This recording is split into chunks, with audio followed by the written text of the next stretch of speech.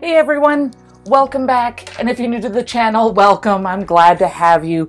I hope everyone enjoys the video and don't forget to hit that subscribe button. Today we are going to make a shirt for my brother for Christmas.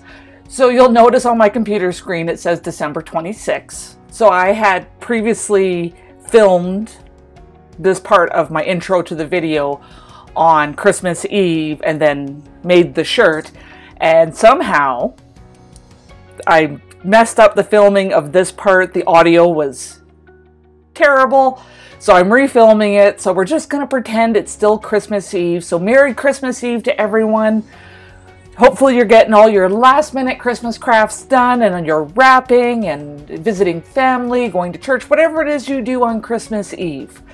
For me, a couple more shirts, getting cookies ready to give out. I've been busy for the last week or so making cookies. I do that every year for my family. I don't know if they deserve it or not. That's a joke, they do. They really appreciate the Christmas cookies, or at least they say they do, and they look forward to it every year.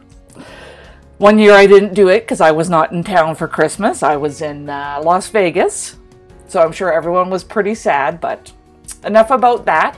We're making a shirt for my brother. So he is a Denver Broncos fan, probably one of their biggest fans. It's his favorite NFL team. So I have here, I just moved it around, I've got a PNG file. Now if you've ever taken an online picture, especially if you have like an iPhone, it saves it as a PNG, but you got to convert it to an SVG. So I am on this website called PNG to SVG. I use this website for simple images. You know, maybe 3 colors, nothing more than that. So let's scroll down, and you can see I've already plopped it in there down below, but I'll show you all the steps. So where it says drag and drop, choose a file. Just plop it in there. You come down and you've got your colors and your simplify. Mine's only got the 3 colors, blue, orange, and white. So we'll click generate. Let me make this one a little bigger. And it will show it on the right side. And at that point, you would just click download SVG and follow your prompts on your computer to get that file saved. I'm on a Mac. So I would click download and then go to my little download button there and pop up my download screen and then just drag and drop it into my SVG file. I have already done that, so I won't do it again, but this is an easy way. Again, don't use complicated images for this. I find if it gets more than 3 colors, 4 colors at the max, it gets a little blurry and I use different web pages. But let's pop into Cricut. So I've got the image there, but I'll show you real quick if you don't know how to upload an image. So click upload. I'm just going to scroll over here. So there's my SVG file. You just use the drag and drop. There is the logo there. We're not going to do anything to it. You can rename it on the right side, add some tags to it.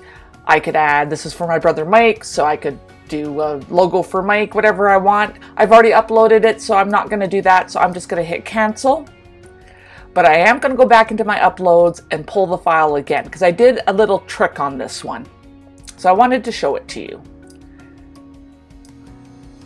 So I'm putting this on a black shirt, but I've got a pretty vibrant blue, so I'm not going to worry about the blue not really showing up because I think it will be fine.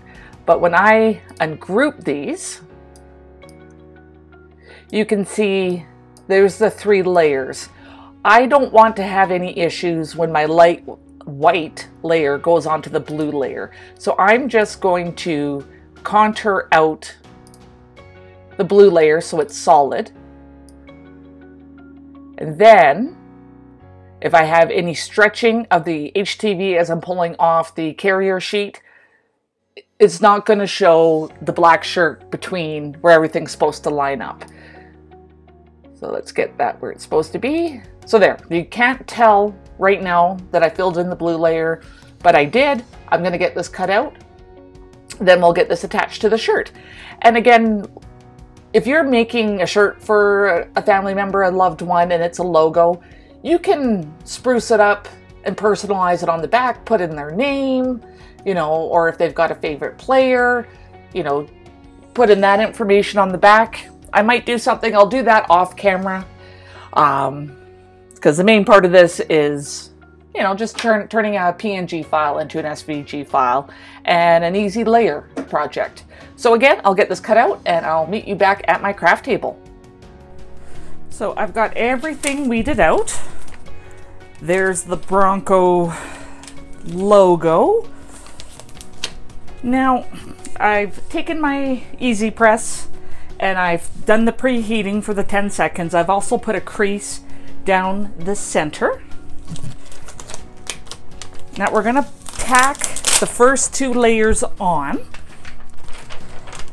But first we gotta find the center. So because this image is not like a square or anything, we've got a bit more leeway.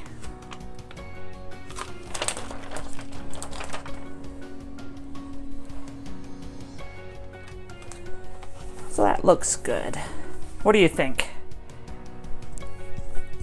I'm happy with that. So I'm using 2 types of vinyl here. I'm using Caesar for the blue and the orange color. And then because I didn't have any white left in Caesar, I actually went with my Cricut. I'm gonna go with the Cricut Heat Guide because it hasn't done me wrong in the past. So let's tack on the first one. We're gonna do about 5 seconds. And see how that adheres.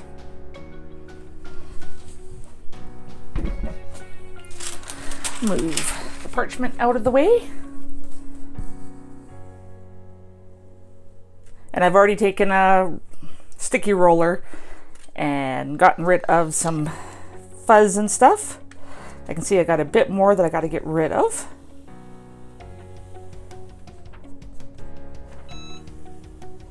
So when you're pulling off your tacked layers, you just want to be careful. You don't want to pull anything up. You are going to get a little bit of stretching. That's always going to happen when it comes to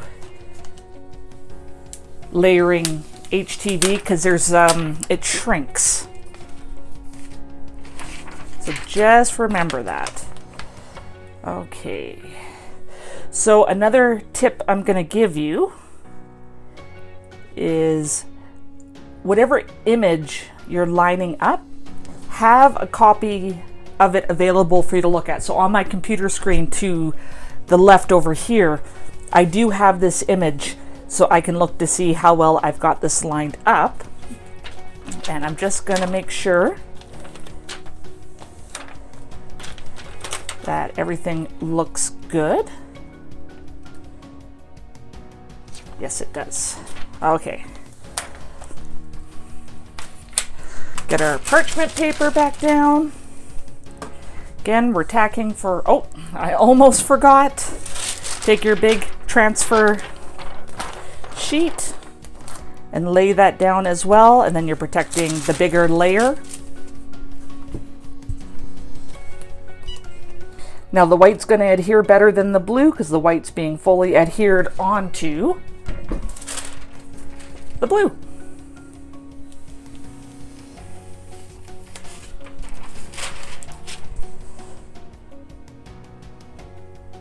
Look at that.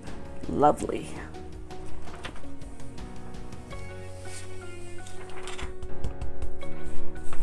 Little bit of stretching there.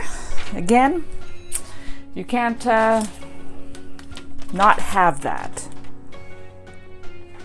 So the eye lines up right there. And those should look pretty good.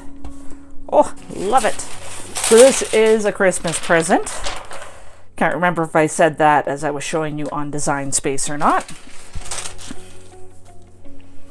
Okay, I'm doing another 5 seconds. And you're probably thinking, what? What's going on? And I'll show you why I'm doing that. So when you're layering like this, you have smaller pieces of the transfer sheet.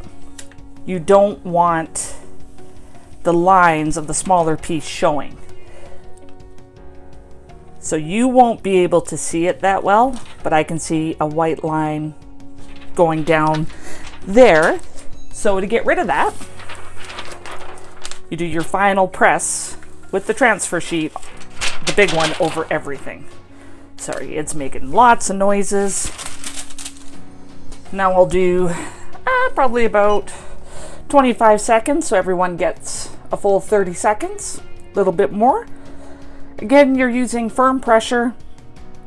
Oh, there's a family, looks like they're going to play in the snow and they got the cutest little puppy. He's got a jacket on. Oh, I wish you guys could see it.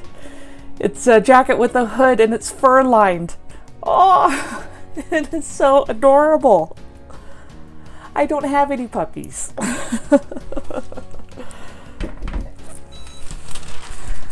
Okay. So I can see everything is adhering wonderful. I can see the grain of the shirt. That's what you're looking for. Now we're going to press the back for 15 seconds as per the Cricut instructions. And again, if you ever get messed up on where you're at, you can usually see the line from your press on the back of the shirt, no problem. This is just to make sure that it's all heated up. I know some brands like Caesar, I don't think they recommend doing the back, or they just don't say to do the back. They're not recommending against it. Guess that wasn't making sense.